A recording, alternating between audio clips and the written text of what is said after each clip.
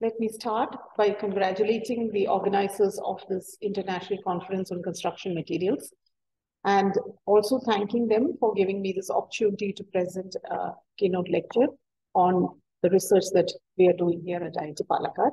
I am Sunitha. I am a faculty at IIT Palakkad. Today I will be presenting some work that we are doing here as part of the research on fiber reinforced concrete. The title of my talk is Development and Experimental Validation of Design Methodology for Fiber Reinforced Concrete Pavements. The co-authors of this work is Mr. Ajish and Dr. Veena.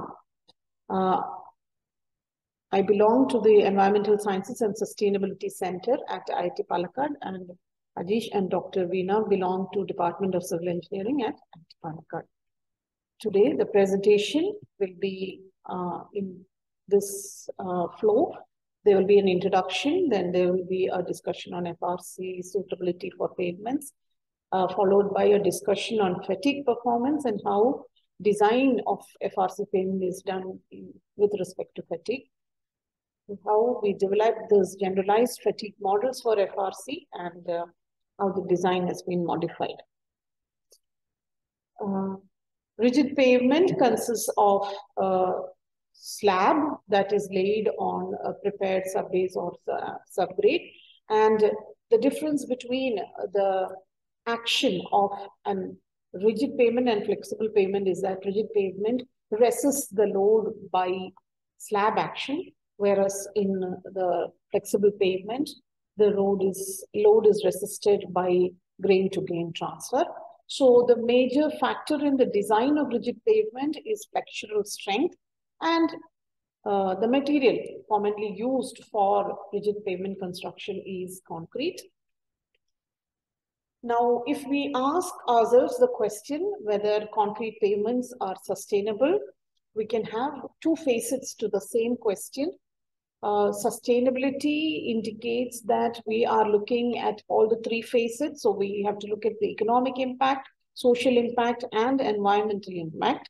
So if you translate that to actual performance characteristics, let's see, due to the longer service life and the use of local materials, very low maintenance compared to the flexible pavements, we could consider concrete pavements sustainable.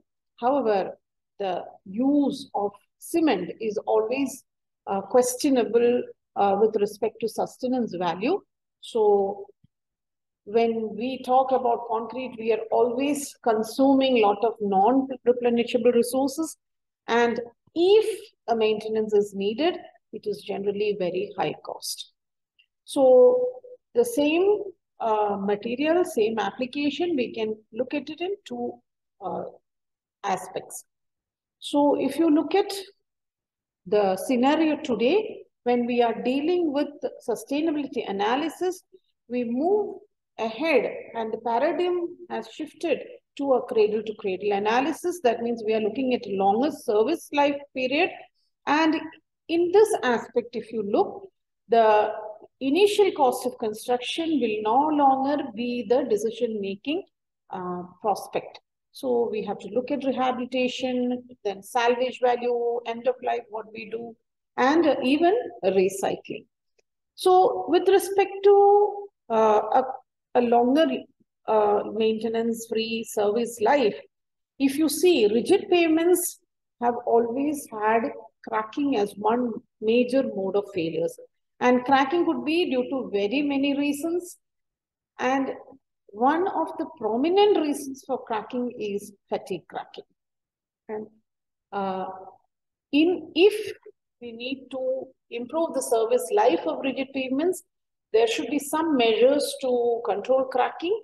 And that means there has to be some strategies adopted to improve the cracking potential of concrete. One way would be to increase the flexural strength, and flexural strength increase means higher grade of concrete, which might not be always the best solution, because then we are increasing cement consumption and difficulty in working. So let's look at the other possibility that we go for improved cracking resistance, improving the cracking resistance of concrete. and consequently, we improve the fatigue performance.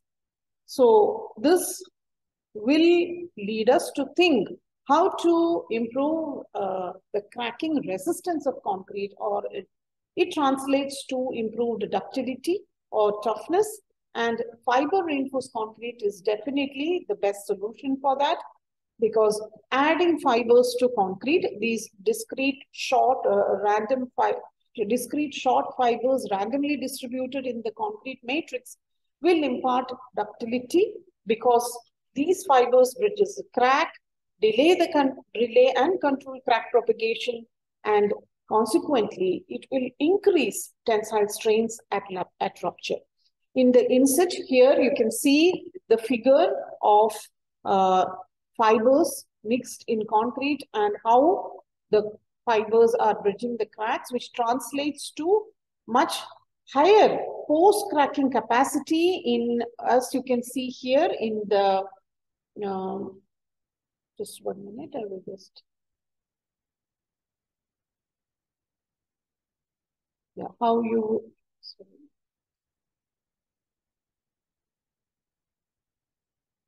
I hope you're able to see my pointer. So you can see that it translates to higher post-cracking capacity compared to the plain concrete. The orange curve represents that of plain concrete, and the blue, the maroon, and the yellow curves belong to fiber reinforced concrete.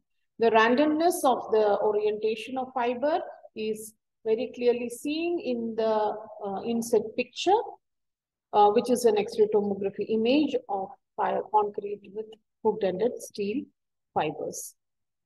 Now, what are the benefits of adding fibers to FRC pavement? Due to the improved flexural performance, you have, because of the characteristic capacity, you have improved flexural performance. Therefore, you are able to reduce slack thickness and increase the joint spacing. Crack deterioration itself is reduced, so initiation of crack might not be prevented. However, in crack opening will be much controlled and deterioration will be reduced. That will translate to improved service life. Now coming to a choice of what type of fibers to be used in pavements, you have an option of using both micro and macro fibers. Micro is used when the diameter of fiber is less than 0.3 mm. And if the diameter is higher than 0.3 mm, you call it macro. There's no other classification which specifies how to identify whether a fiber is micro or macro. It does not relate to performance. It only relates to the dimensions. With respect to material, you can have metallic conventional fibers like steel, polypropylene, polyester fibers, glass, and carbon fibers. There are non-conventional fibers also coming up, like amorphous metallic fibers, basalt fibers. So both micro and macro fibers are available in various of these materials. However, the choice of fiber should be based on the performance characteristics. Now, what is the performance characteristic we are looking for? We will understand that when we look at the design in detail.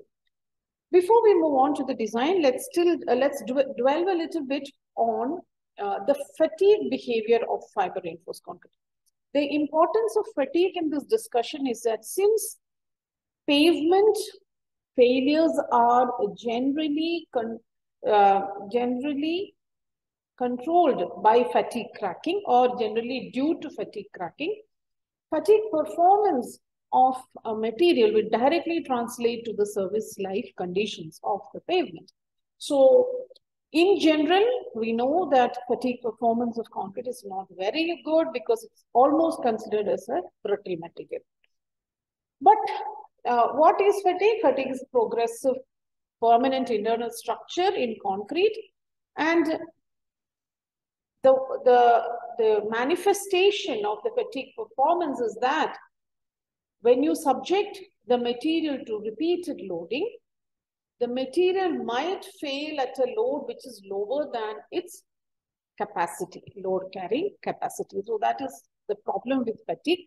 And commonly, fatigue performance is characterized using the SN curve, which is the curve between various stress ratios. Stress ratios is the applied stress to the maximum strength of the material, which is the stress ratio, and the number of cycles to which, or number of repetitions that the particular material can withstand. That means if you look at the figure on the right side of this slide, you can see the SN curve for plain concrete and various dosages fibers in concrete. What it means is that if you are applying 90% of the strength, 0.9 stress level means you are applying a repeatedly load that is about 90% of the maximum load carrying capacity, then the failure will occur at value, N value, that is correspondingly log 2. Now, if you are reducing it to 0.7, that is 70% of the maximum load carrying capacity is being applied, then you can keep on applying for a larger number of repetitions. So it will be somewhere around a log N value of 5.5. So this is what is meant, this is how fatigue affects the performance of material. And to characterize fatigue, flexure loading is very commonly used. Of course, axial tensile loading is commonly used in metallic materials characterization for fatigue. However, in concrete, as we all know, tensile characterization is very difficult. So people resort to flexural characterization.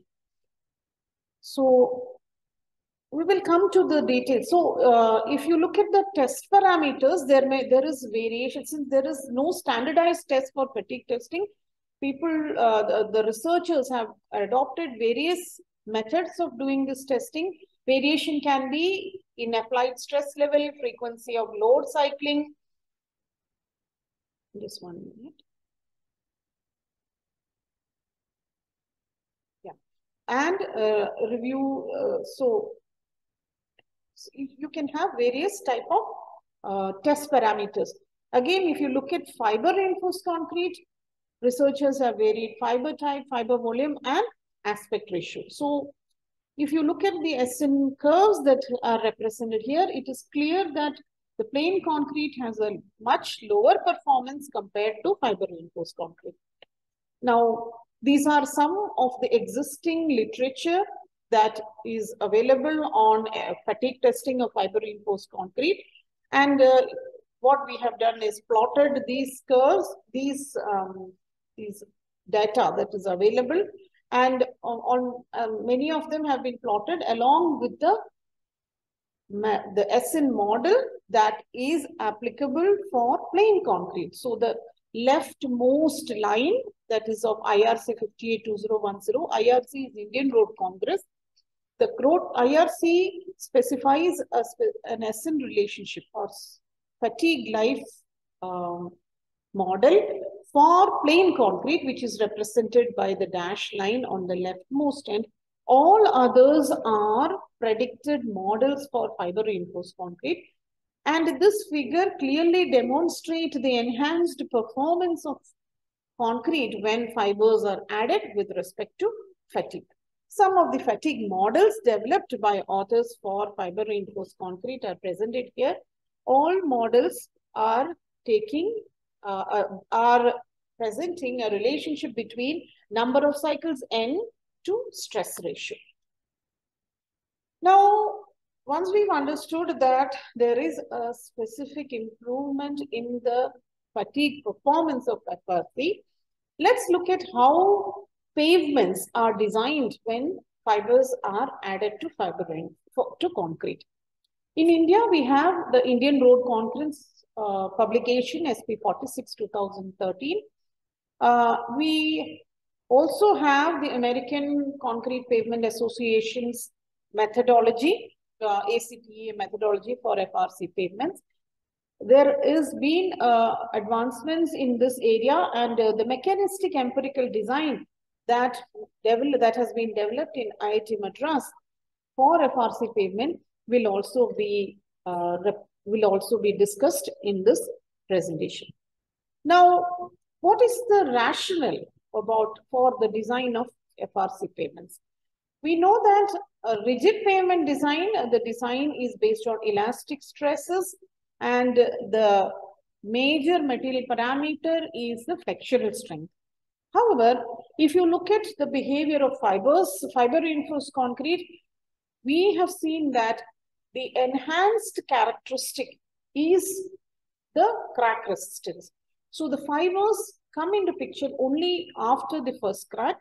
So we have to adopt a methodology that would capture the enhanced performance in the post-cracking regime. So that is why always it's better to adopt an inelastic design methodology for doing the design for FRC. Now, in Nayar CSP 46 and all the other existing codes that are talking about pavement designs with fibers, inelastic design methodology has been adopted. Now, most of these codes also propose modified SN relationship for fibers FRC, and that is incorporated in the fatigue damage analysis. So in IRC design method, those who are aware or familiar with the fiber reinforced concrete industrial flooring design as per the Concrete Society guidelines, TR34, they would know that in the inelastic design, we consider that there is a yield line formed due to the load. Considering that the slab is an infinite slab, the point load that is applied leads to the development of these radial lines, which extends to, and then the circumferential line is formed and the crack extends to the top, and when the crack appears at the top of the slab, the failure condition is reached. So due to the fact that the initial radial lines occur at the bottom of the slab, and the fact that for slabs on grade, we can be a little bit more accommodative in the serviceability criteria, the collapse condition for design of FRC pavement considers the appearance of crack at the top of the slab as the failure criteria. So by the time the crack appears at the top, the yield lines at the bottom of the slab have already fully developed, and the moment along these yield lines are already in the plastic moment capacity, are already in the inelastic regime, or the moment capacity is the plastic moment capacity of the material.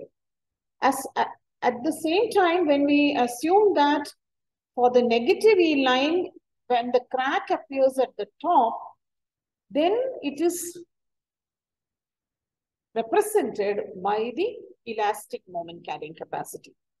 That is why when you go for the ultimate load design based on circular yield line theory, the allowable moment on the slab can be considered to be the sum of elastic moment carrying capacity, and which is at the negative yield line at the top, and the moment carrying capacity along the positive yield lines at the bottom of the slab.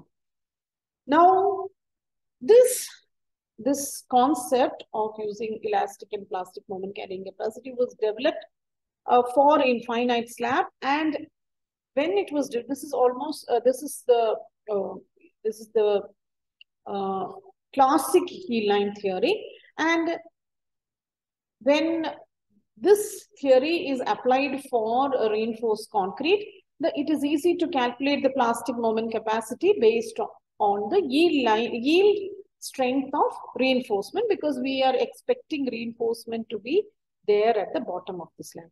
However, since now we are looking at fiber reinforced concrete, there has to be a material parameter that is characteristic of the plastic moment capacity, and that material parameter is considered to be the equivalent flexural strength or the residual flexural strength, depending upon which standard or code we are using. In India, we use the post-cracking. So essentially, the plastic moment capacity is represented by the flexural capacity of the material after cracking, right? So the equivalent flexural strength is a parameter that represents FEN, is the parameter that represents the post-cracking flexural strength of fibers, fiber reinforced concrete. To calculate this post-cracking strength, a load deflection curve has to be obtained under displacement control, and an average load at the post-cracking area of the load deflection curve is obtained using this equation. FR, which is the elastic moment capacity, is a function of the maximum load or the peak load obtained as Pmax. So FR is obtained using Pmax, FEN is obtained using an average load in the post-cracking regime. And to calculate this average load, we use the expression that the area under the curve divided by the deflection. Now, this calculation is very clearly explained in the Indian Standard Code IS 17161, which has been recently published for fiber reinforced concrete. Internationally also, you can refer to either EN 14651, which actually talks about FR, not FEN, or the ASTM code, ASTM 1609. Any of these codes, if you see, you will understand this calculation about how we reach these values or material parameters. Now, in the IRC method, IRC SP46 method, the classical cumulative fatigue damage analysis is also incorporated, where we calculate the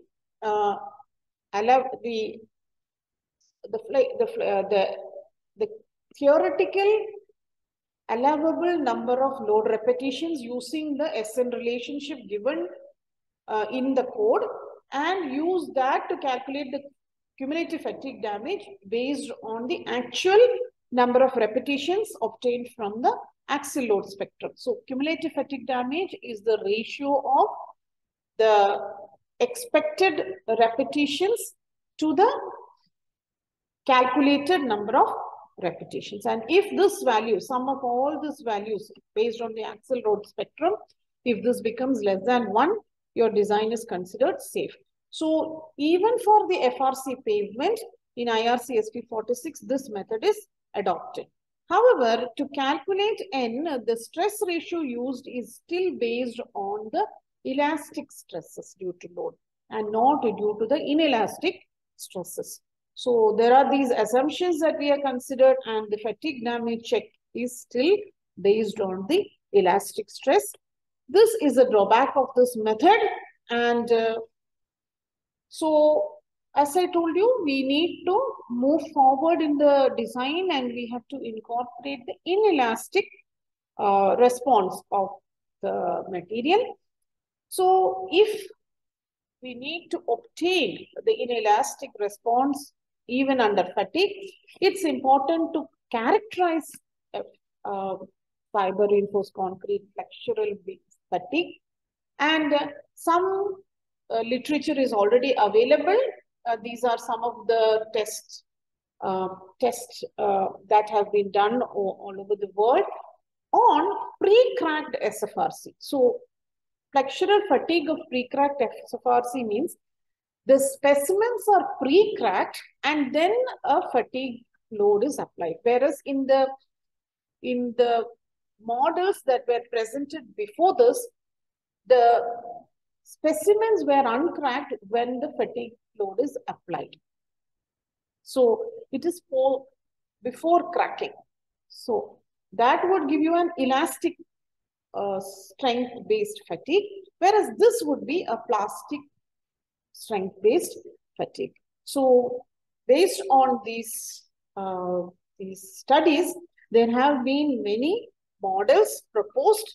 Again, it is mostly a relationship between the allowable number of repetitions and the flexural parameters. So it could be either stress ratio or the residual flexural strength obtained using a notched beam testing.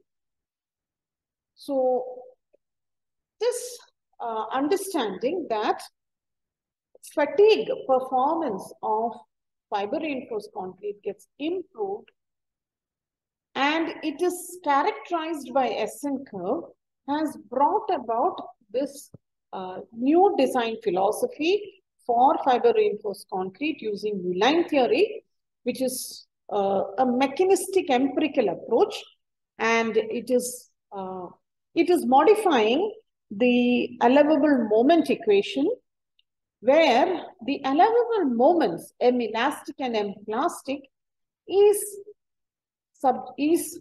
factored. Now, we are all very familiar with safety factors, but that is directly applied either to load or material parameters based on a probabilistic understanding. Here, what is done is, based on the fatigue characteristic, a reduction factor is applied to the strength parameters. Now, let's look at it in detail. So, elastic moment capacity, which is essentially the flexural capacity based on the maximum flexural strength, FR. FR is what defined as we obtained using the Pmax from the load deflection curve. Pmax is the maximum load from the load deflection curve. So FR into h square by 6 represents the moment capacity in the elastic condition. Now this moment capacity is factored using a term X. Now to obtain X, we go to the corresponding fatigue curve, that is the SN curve. So if you see, the dashed curve is that of an uncracked test on FRC, which is uncracked. So this is an elastic stress-based fatigue model, whereas the solid line represents an inelastic strength-based fatigue model. So this is because it is already pre-cracked. So these are the two test configurations that I discussed earlier. So you can have an uncracked fatigue test or a pre-cracked fatigue test. Now, to obtain X, which is a reduction factor for an elastic moment capacity, you choose the number of repetitions that you want to apply on the slab. Let's say it's about 2 million or 1 million. So it would be around 3. And you log in somewhere here and you find out what is the corresponding stress ratio value. Now, what this means is, as long as you are applying a 90% of the maximum load capacity, it can safely go up to n number of repetitions. So if you want to increase the number of repetitions, the X value would be lower. That means if you apply a load that is 90% of the actual applied strength or 90% of the strength, so that 0.9 is applied here. So that means that this material we are assuming that will not fail as long as we consider that the elastic moment capacity is only 90% of the actual moment carrying capacity. So this is how a factoring is done. Now for the plastic moment capacity, the pre-cracked FRC SN curve is used. Same methodology, choose the number of repetitions you want or you expect, get the Y value from the stress ratio, apply it to the equivalent flexural strength, because that is what is representing the inelastic moment carrying capacity.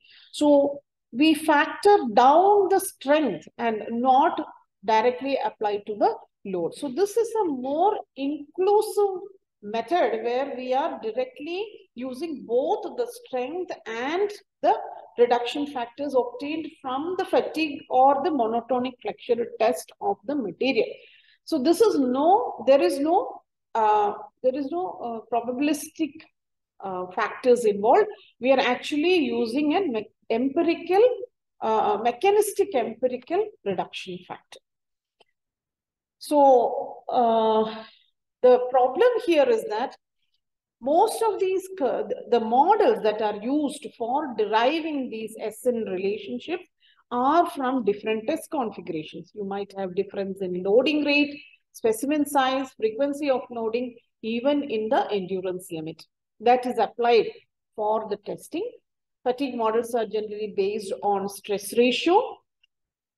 So there has been some generalization done for these fatigue models by Lee and Barr. Again, however, the issue is that that is also not considering more parameters. It is only based on stress ratio and the allowable load repetitions. So an attempt was made to develop fatigue-based material models for a larger range of parameters and for a wider range of dosage of fibers.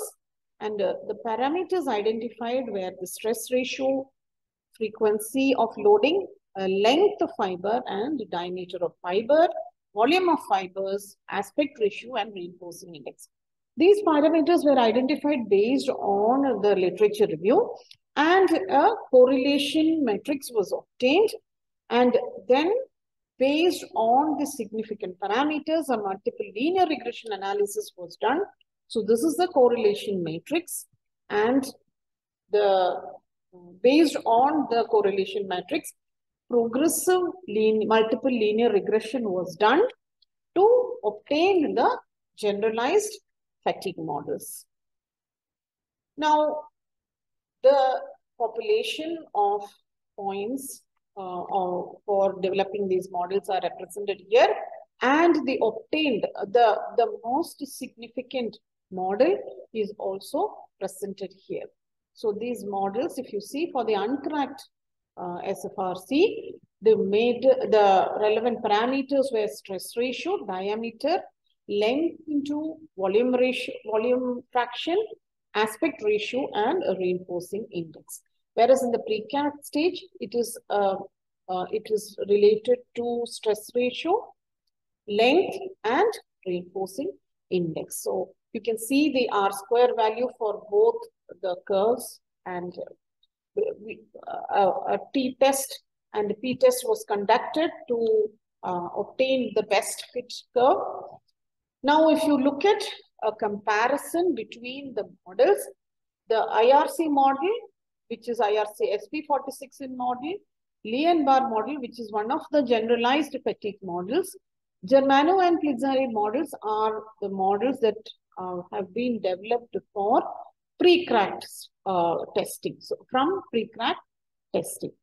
So we have, if you look at the gray curve and the orange curve are for pre-cracked testing.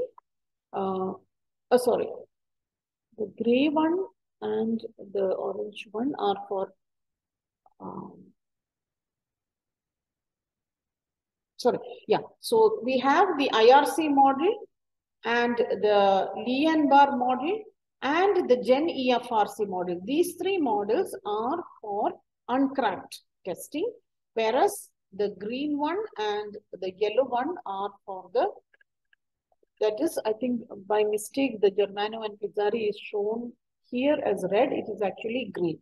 So Germano and Pizzari, and the yellow one is for the generalized pre-cracked FRC model. What you can see clearly is that at higher stress levels, there is variation between the models, which is possibly because in the Gen FRC and Gen EFRC model, we are capturing more number of parameters compared to the other models, which are only based on the stress ratio. We will see IRCSP model, which is the blue one, is quite conservative. And we can also see that the Gen FRC model provides least conservative prediction of fatigue life at higher stress levels. Now, moving forward, these models were incorporated in various design methods. So if you look at IRC method with the original fatigue model that is already there in IRC, you get a thickness requirement of 220. This is done for the same load, same K value, modulus value or modulus of subgrade value. So we get a thick and same fiber type and dosage. So if you compare, you get a very high thickness requirement for the IRC method.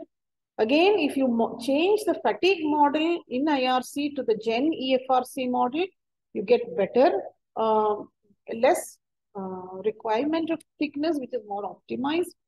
Both MEFRC method with the original fatigue model proposed in that model as well as the Gen EFRC model, they are very similar, and the modified ACPM method is between the IRC method and the MEFRC method results. So then a parametric study was conducted, wherein the first study was done by varying the dosage of fibers.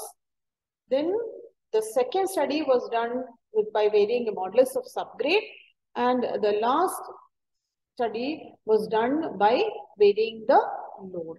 What was very interesting was that modulus of subgrade variation was not causing as sensitive a change as that of variation of dosage or variation of load. So this is what you get. All this was done for the MEFRC with the GenFRC model, MEFRC test method with the GenFRC model. So what the conclusion is that the GenFRC model, that is the generalized elastic and plastic FRC model, provide a prediction of fatigue life which is representative of SFRC, steel fiber reinforced concrete, for a larger range of fiber dosage. And the most influencing parameters that could be were obtained from the statistical analysis was the stress ratio, diameter, product of length and volume fraction, aspect ratio, reinforcing index. Now, if you look at the design solution, you see that IRC method is most conservative compared to the other methods. MEFRC method is sensitive to both dosage variation and K-value variation compared to IRC-SP method, which indicates that we are more optimized if you are looking at MEFRC method, because slight variation in dosage or higher variation in dosage and K, if it is not going to modify the design, that means we are not going to derive the benefit of the material. Now, MEFRC method with the GenFRC model, that is the model that we have developed from the statistical modeling, is the most efficient in capturing the effect of fibers. And this study is relevant since we need a generalized model to have a rational design of SFRC pavement. As an extension to this work, we are now conducting experimental validation for these proposed models. And soon we will be publishing this result. I would like to acknowledge my supervisor, Professor Gettu, with whom I started this work, and we have developed this MEFRC technique, MEFRC design method, and extensive help given by the staff of Civil Engineering Lab at IIT Palakkad for conducting the experiments that led to this work. Thank you.